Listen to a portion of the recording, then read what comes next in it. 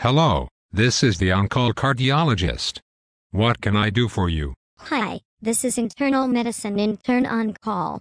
A patient had a 12-beat non-sustained ventricular tachycardia an hour ago. Okay. What have you done so far? Nothing yet. Was his blood pressure stable during that episode? I think so. His nurse did not mention about unstable blood pressure. Did he feel any palpitations? Not sure. The nurse did not mention anything about palpitations. Did you see the patient? No. Okay.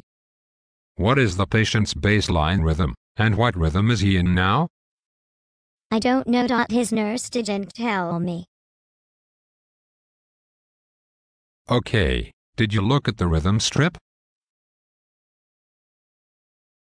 No. Then how do you know that it was VTAC? His nurse told me so. You mean, you did not get up from your bed 2 o'clock in the morning to look at the strip yourself?